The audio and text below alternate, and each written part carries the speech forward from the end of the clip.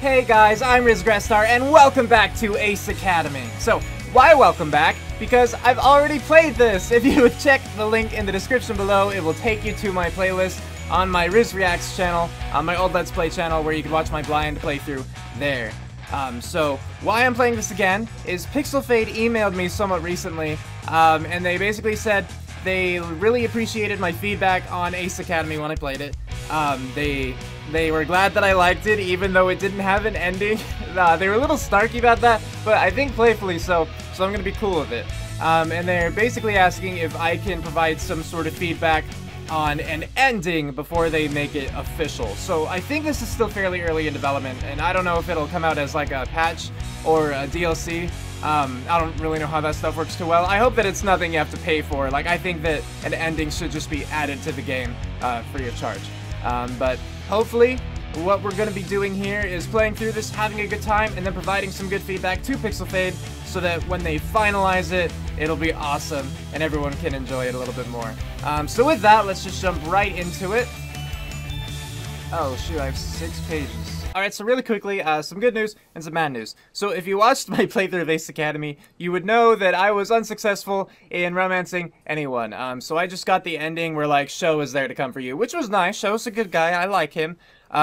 But since then, since I played that for my channel, I've since also romanced Cowdy and Valerie. And apparently, at some point in time, I must have overwritten my save on my first game.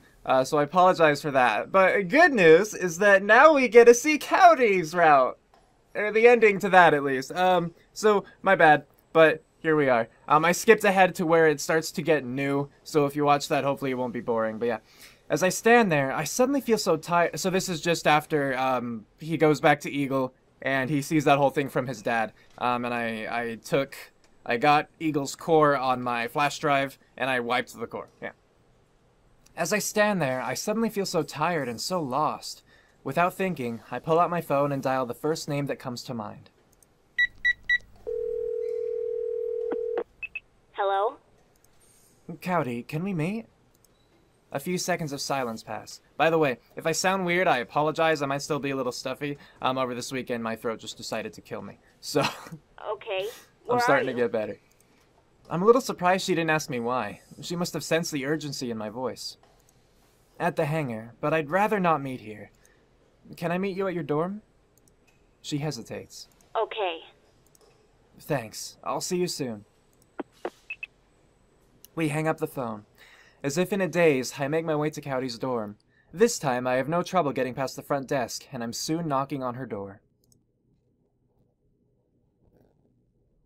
Cowdy flings open the door and looks at me intensely before letting me in. I sit on the couch and she sits beside me. She sits is just a dangerous combination to have. What's going on? You're acting a little strange.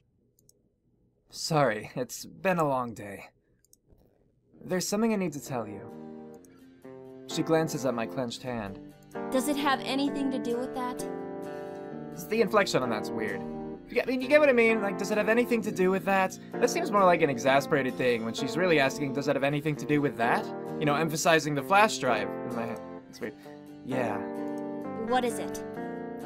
And again that, just like, annoyed. I show her the drive. Cowdy gives me a questioning look. It's the data to my core. Why do you have your core's data in your hands? I downloaded it from Eagle. Duh. Obviously. But why? I sigh and tell her everything I've learned. She listens quietly, but her expression darkens the longer I talk. That's so... I mean... How does... I blink in surprise. It's not often Cowdy's rendered speechless. I know it's a lot to take in at once. That's not it. Well, it is a lot to take in, but... I'm sorry your dad put this burden on you. Me too. She then looks sideways at me. But if he had to trust somebody with this decision, I suppose he was right to trust you. I am pretty awesome. So, you agree with my choice? Cowdy nods. It's what I would have done. Your core was way more than just a core. Knowing that, how could you continue to use it in the same way? Besides, we can always find you a new core. I'm sure Valerie would enjoy the challenge of building a core from scratch. And you already have some experience in doing that. That's true. Plus, I could help too. I breathe a sigh of relief as a weight is lifted off my shoulders. I hadn't realized just how anxious I'd been about my decision. A part of me continued to wonder if perhaps I'd acted too rashly, but if someone as rational as Cowdy agrees with me, then I know I made the right choice. Yeah, I'm not too worried about finding another core. Cowdy thinks. Although, if you want to get rid of the source data completely, you might want to talk to Valerie. Since she's worked on your core, she might have a copy of blueprints or something. Like I said, I did Valerie's romance too, and it's true, she does have a copy of all that stuff. Like, if you wipe it in hers, she asks, like, if she has to wipe what she has too. It's fun. Good call. I'll talk to her later. We lapse into silence. Sorry, I guess I'm kind of boring to be around right now. Cowdy shrugs. Better than you acting like a pervert all the time. Right. Was she trying to make a joke? Sorry, I didn't mean to make light of the situation. I smile warmly. No, it's okay. It's exactly what I needed.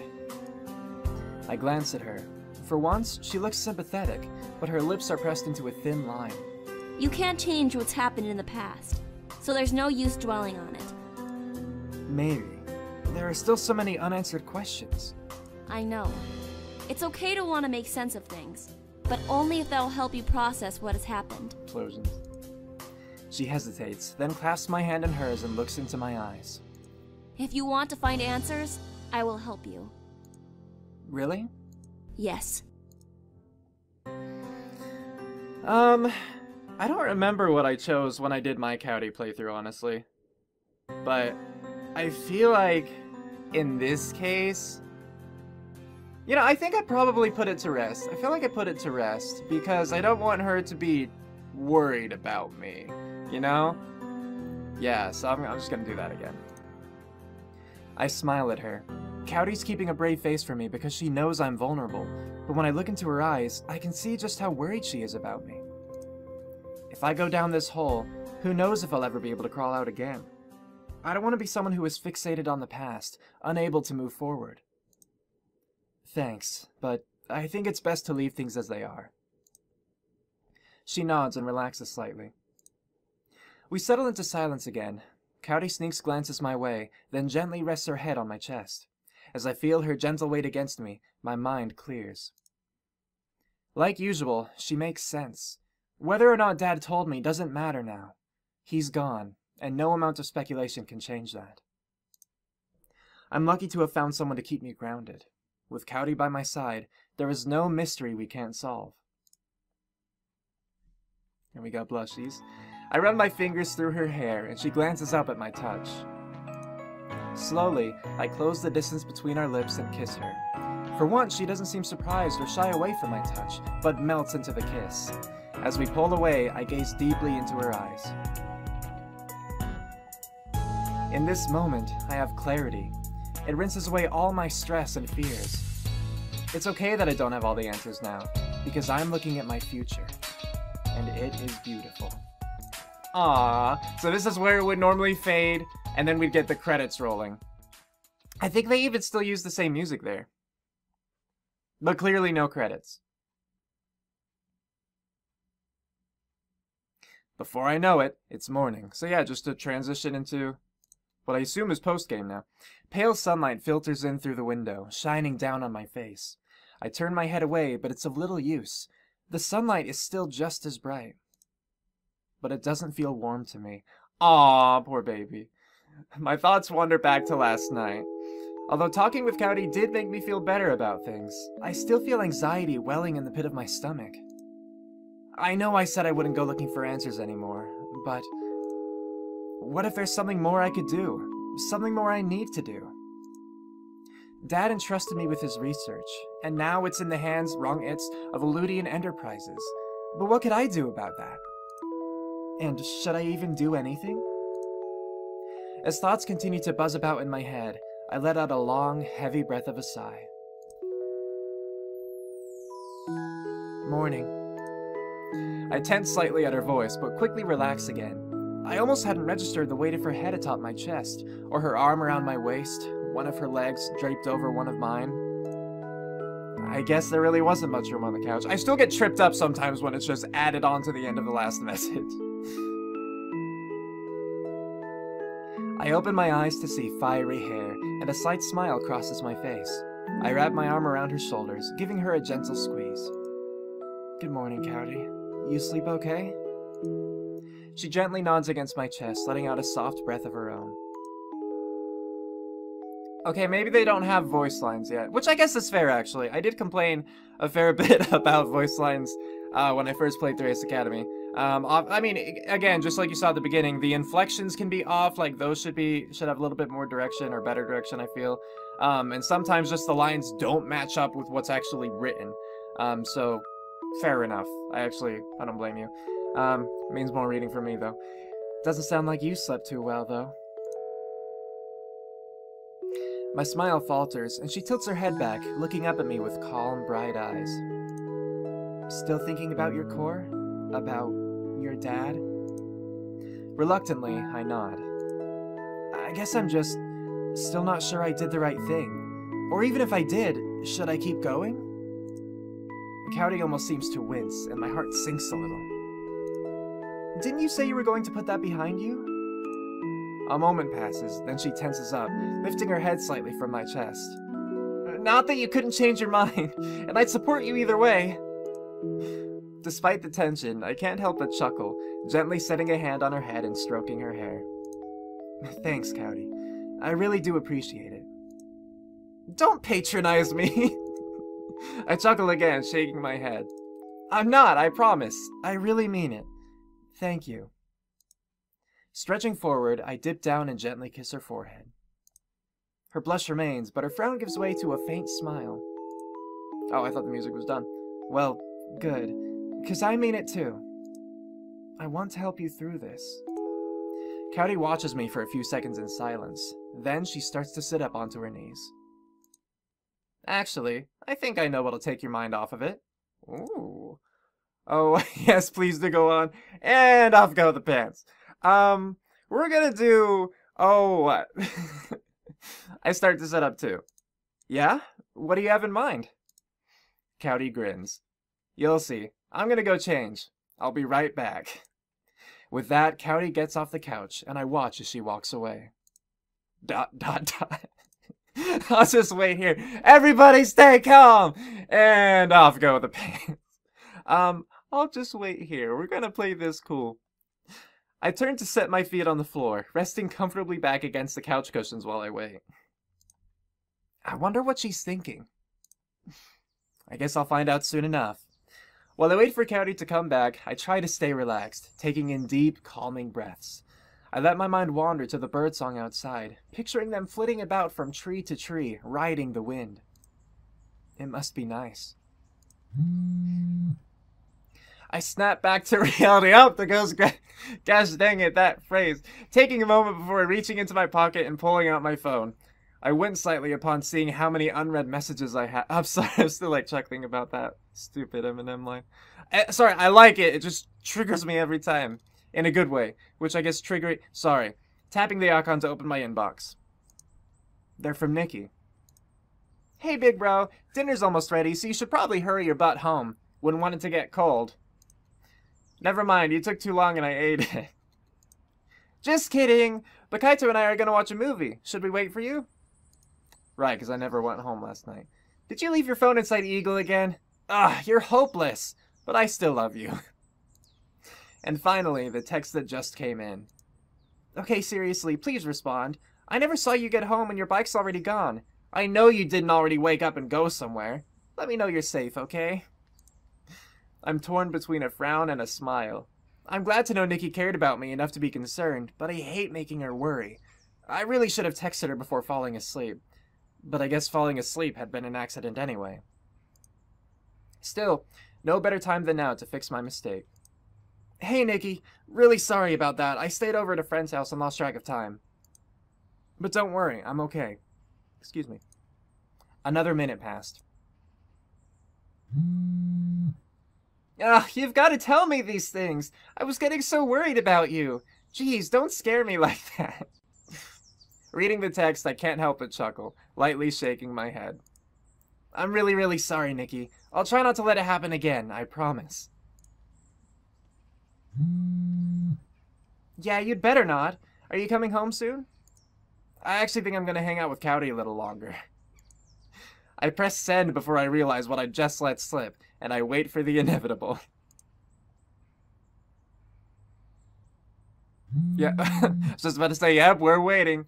So, you were sleeping at Cowdy's place, huh? Thankfully, I then hear the sound of Cowdy's bedroom door opening, and I text a quick reply. Nothing happened! Anyway, I've gotta go. I'll see you later today. Love you! Cowdy approaches just as I'm slipping my phone back into my pocket. That's not sexy, but it is cute. I actually really do like that outfit on her. Alright, you ready to go? Yeah, I'm ready to go. Go where? Again, she grins. Since you'll be driving, I guess you need to know. We're going to the mall. The mall? Mm-hmm. You do have your bike on campus, right? I nod. Stepping up to the couch, Cowdy bends over to take one of my hands, pulling me up. Then come on, get up. I got dressed for you, you know. I know you did. Thank you. Alright, I'm coming. I'd rather the opposite. Well, we're gonna be nice and say, I know you did, thank you. I know, Cowdy. You've been real sweet to me. Thank you.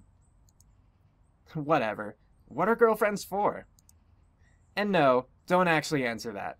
Pervert. Let's get going. Leaving Cowdy's dorm room, we start heading toward the parking lot to get my bike. She let go of my hand shortly after we left her room, but that's okay. I'm sure she'll get more comfortable with public displays over time. And if not, that's fine too. Ah, heck yeah. Some nice responsibility there, like, yeah, being cool with each other. The walk is uneventful, and before too long, we're at the parking lot. I think respect was more the word I was looking for there, but yeah. As we step into the parking lot, I hear a faint giggle beside me. So, are we still looking for a little girl's bike? What, did I never change that? Oh, please, you love it. Ha ha ha. Would you rather hit something more manly? I'm not gonna do that one. We're gonna go with the please. I grin. Dang right. You know you're looking forward to it. What, riding through the city on a unicorn? It is a majestic beast. The bike is my steed, and you are my princess. Psh, whatever. I'm gonna call her my princess. Just a prince, his unicorn, and the prettiest princess in all the land. She laughs, loosely holding my arm. Oh, shut up! You're the dorkiest prince I've ever met. How many princes have you met, exactly? After glancing around, Cowdy stretches up, kissing me on the cheek. I think one's enough for now. Aww. With a soft grin, I wrap an arm around her waist and give her another gentle squeeze. Then, I lead her over to my bike. Cowdy climbs on after me, scooting close and wrapping her arms around my waist, her front against my back. I don't say anything, but I can't deny my smile as we start to leave for the mall. Alright, cool. Heading to the mall. The day may have started off a little rough, but maybe it won't be so bad after all. Okay, I feel like that's just blatant foreshadowing right there. Poor MC, he just doesn't know. After an uneventful ride, we arrive at the mall. We find a place to park my bike, straighten ourselves out, then head inside. Cowdy walks beside me as we step into the building, and I turn my attention back to her. I mean, I guess either works. It sounds awkward. So, where exactly are we going? Cowdy simply smiles. Be patient. Come on. She starts to walk away, her hands resting casually in her pockets, and I follow after her. I thought that was going to have a period there. It isn't long before I recognize the direction we're going, and soon I can even faintly hear the various beeps and whistles, jingles and chimes. Yeah, it's the arcade! I was right. Well, here we are. Cowdy? At the arcade? Aw, for me? Oh, great. I'm gonna say... I think it's more surprising that she's at the arcade, honestly. I'm curious, at least I'm doing that. Though she tries to hide it, I can see Cowdy watching me from the corner of her eye, waiting for a reaction. I let out a breath of a chuckle as I let my gaze slowly wander over the room, and I start to nod. I'll admit, I never saw you as much of an arcade person. Cowdy scoffs. Just say thanks. Looking again at Cowdy, I lean in to steal a quick peck on the cheek. Thank you, Cowdy. You're the best. You're welcome. Now, what do you want to do? Dance, dance, retribution! Let's find a shooter. I want to see you on a kiddie ride. And how about a gear sim? I feel like not a gear sim, because I kind of feel like that's why we're here, to get my mind off of that sort of thing. I think seeing her on a kiddie ride, while possibly cute, might come across as weird. I don't think she'd be a fan of shooters, so I'm thinking Dance Dance Retribution. I don't know how much you like most of these, but everyone likes the dancing games, exactly, right? I do, at least. I suck at them, but I enjoy them. How about some DDR? Again, she scoffs, a smirk on her face. Really? I thought you'd pick something else. I just figured it'd be a good game we could play together. Unless... I pause. She pauses too. Unless what? You're scared. You want to do something else. That's at least nice. It gives you that option. You're scared. I'm totally gonna taunt her. Unless you're afraid you're gonna lose. Cowdy almost snorts. Oh. Oh, now it's on. If you're that eager to make a fool of yourself, then come on. Grinning, she glances back at me as she walks off to find a machine. It isn't hard to find one of the games, given its music and colorful, flashing lights, and we step up onto the dance pads. Cowdy starts loading up our credits. Best 3 of 5. You pick the first song, then the loser will pick the next. So I guess you'll probably be choosing the playlist in general. Oh yeah? We'll see about that. With matching grins, we take our positions. May the best dancer win. Cheat! Go easy on her. May the best dancer win, obviously. This is a fun competition. I know how athletic Cowdy is, and her confidence here didn't seem to be fake. She probably really knows what she's doing. As much as I may care about her, there can only be one Lord of the Dance. I've got to give it my all. The music starts, and the notes begin to scroll up the screen. I stay focused on the display, my feet finding their marks, hitting the arrows as they pass through their hollow counterparts. I'm doing pretty well.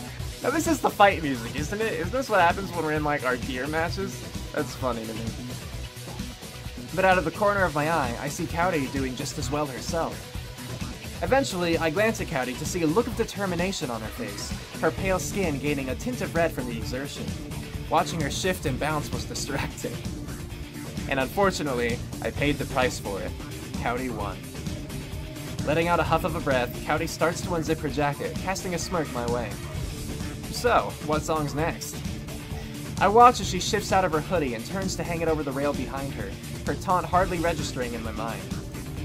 Absolutely worth. I pick the next song and the game soon begins again. This time around, I stay focused, and it's much closer, but Cowdy still manages a win. We exchange a glance, but neither of us says anything. We both know that one more result like that would render her the victor. As the third song starts to play, a small crowd begins to form behind us, watching us dance. It was a little embarrassing, but a little exhilarating too. With this being my last chance and with an audience starting to assemble, the pressure was on. Thankfully, I tend to thrive under pressure. Oh, by the way, my character in my Cowdy run was the athletic. You know, you get to pick like intuitive, athletic, intelligent, or something like that. He was athletic, so I don't know if that's going to come into play at all. Soon enough, the third round was mine. By this point, I could tell my face was a little flushed, and that was only reflected in Cowdy's own. I'm catching up. Feeling nervous yet? Please, you got lucky. Well, bad news, princess. I'm feeling lucky again. Oh yeah? Yeah. And if I recall, doesn't the loser pick the next song? Better get to it. A little ooh sounds from the crowd, and Cowdy lets out a scoff. Cowdy lets out another scoff, smirking still. A small flame seems to have lit up in her eyes. Well then, babe, hope you're ready for this next one. I may have won the last round, but one more win for Cowdy and it'd all be over. I couldn't afford to get cocky. I hadn't seen which track Cowdy had selected, but as the music begins to play, I perk up, a smile crossing my face. If she thought she was going to get me with this one, she was wrong. This is my jam. Still, that didn't mean it was easy. By this point, it was especially clear that Cowdy knew what she was doing, and I wasn't about to underestimate her. Not when things were so close. In the end, it really came down to just the last few notes. With a string of perfects, I stuck the landing, and Cowdy fumbled, however slightly. Still, it was enough to claim the victory that round. As we quietly pant for breath, we turn our heads towards each other, our eyes locking. The crowd behind us had only grown, some cheers and boos sounding out. One more win and this is all over. You nervous now, princess? Again, with that.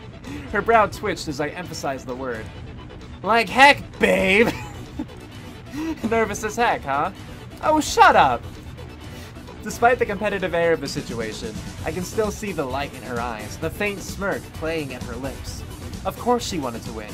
We both did. But I was glad she was having fun, too. Cowdy chooses the next song and we retake our stances, eyes locked onto the screen. Then the music begins to play, and the arrows begin to fly one last time. Excuse me, my throat is all dry.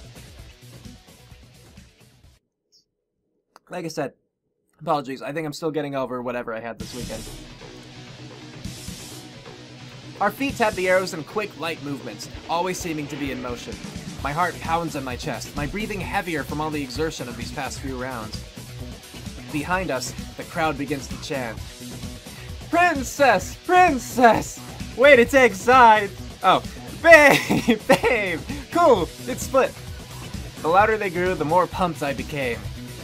This was it.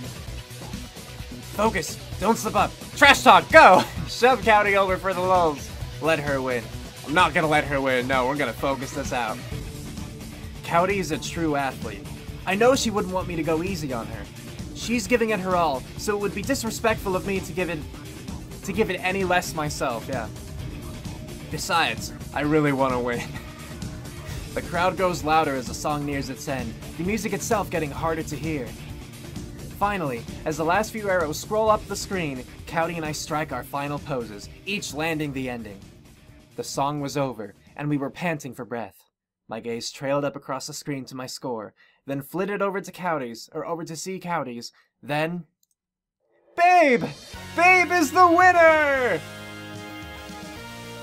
I'm the winner! I'm Babe! That's me, because she's princess!